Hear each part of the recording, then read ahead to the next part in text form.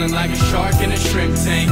Big fish, small pond in the shrimp tank. When it take a swim. Hello and welcome back to the post-show wrap-up of the Shrimp Tank. We had a great guest today, Sean Graham, of the owner of 12-Hour Week. My name is Lee Heisman with my co-host Chris Hanks, the executive director of the KSU Entrepreneurship Center, and our constant guest, Joey Roos from the KSU Entrepreneurship Center. What was so exciting about our show today is it's our 100th episode. So we had a big party, and you really have to listen to the show in its entirety to hear all the great content that we talked about our past 100 shows, as well as all the information Sean brought to the table. So Sean, tell us about your business, how you kind of specialize in the fitness world, providing input to help people grow their businesses.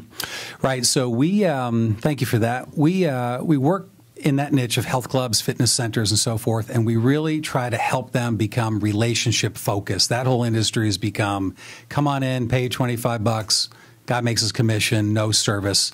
And the attrition rate is just off the charts in that industry. So we really try to work with owners and operators on how to help their staff really build relationships using technology and good old-fashioned shaking hands and meeting people at the club every day. We found it to be very, very good for the bottom line. So the whole concept of a 12-hour week, though, when you have to invest so much in shaking hands in those relationships and plus the burdens of business ownership, I mean, how can somebody accomplish that? It takes time. I mean, it's just not an overnight, hey, I want to go work 3 hours a day and then, you know, take a 5-day weekend. We have to implement, we play long ball, have to implement systems, processes, strategies so that we can get those operations up and running almost automatically with a minimal amount of, of operations and working on them, the human touch. That frees up operators and entrepreneurs to then really focus their time on meeting with people and building those relationships. So you mentioned relationships being such an important part of your business, but once you have the relationship and you get the lead, you get the opportunity to do business, what's really your differentiating factor that sets you apart from other people in your industry? Being a really good listener.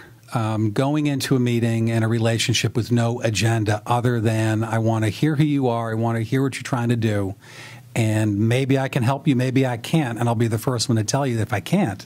But that is, I found, a very big plus on our side. We go in with no agenda other than to see if we can truly listen and be of service to the individual.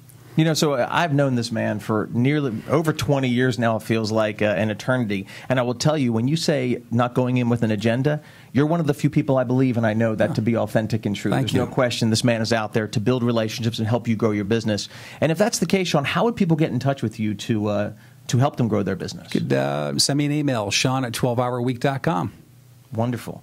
Well, yeah, hey, guys, 100th episode. So proud of that. Congratulations. Thank you. It's a century. We hit the century mark, everyone. So for you and those of you out there, if you want to listen to the show in its entirety, go to shrimptankpodcast.com or download us on iTunes.